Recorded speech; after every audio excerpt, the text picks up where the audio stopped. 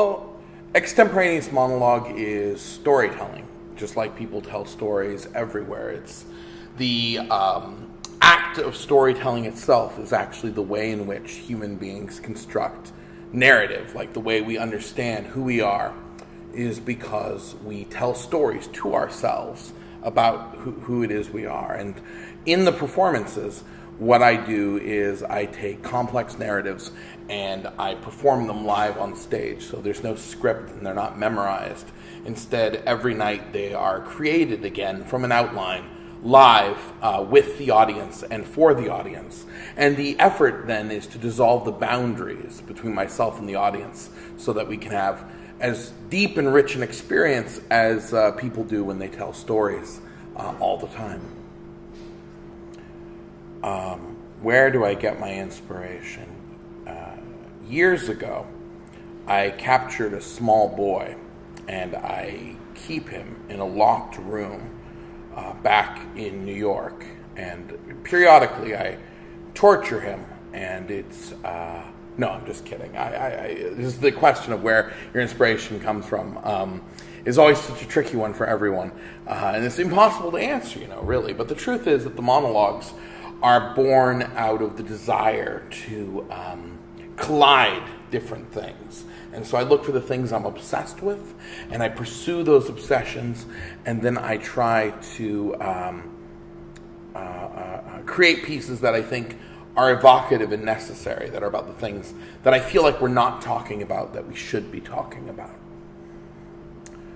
Well, I think we're fixated on the material because it fills a need in us for things. We love things because they're awesome. Objects are awesome. The camera, which is filming me right now, that makes it possible for this interview to be recorded, is awesome.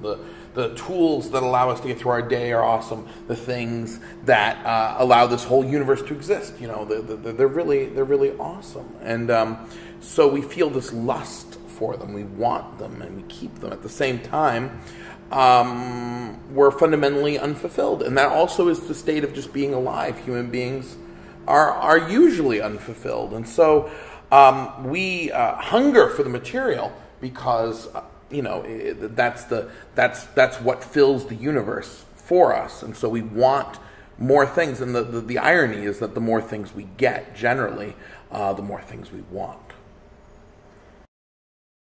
The people of Cork are fascinating. I mean, people everywhere are really interesting. The people here are, it's interesting because they're very,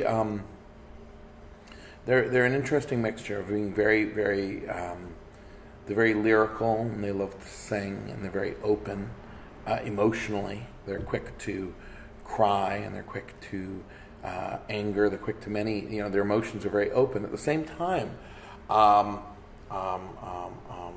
very solid. They're very solid people. And so it's been really interesting, delving into their stories, talking to people. And, doing a show like this gives you a fantastic mandate to go and ask people, tell me about where you live. Tell me about the place you live in. And one of the purposes of the show, both the working on it and then in its execution, is to provide a mirror so that people can look into that mirror and see themselves, not because I have rendered them so artfully, but because honestly, when we live in a place, we don't always think about ourselves that much. Like, we become invisible to ourselves because we're moving through day after day. And so I see my job as an outsider is to be the one who comes from outside with that mirror in an effort to reflect back things that actually might be very ordinary, but when they're seen again for the first time, become extraordinary. And so it's gone very, very well, and I'm really looking forward to talking to people about it.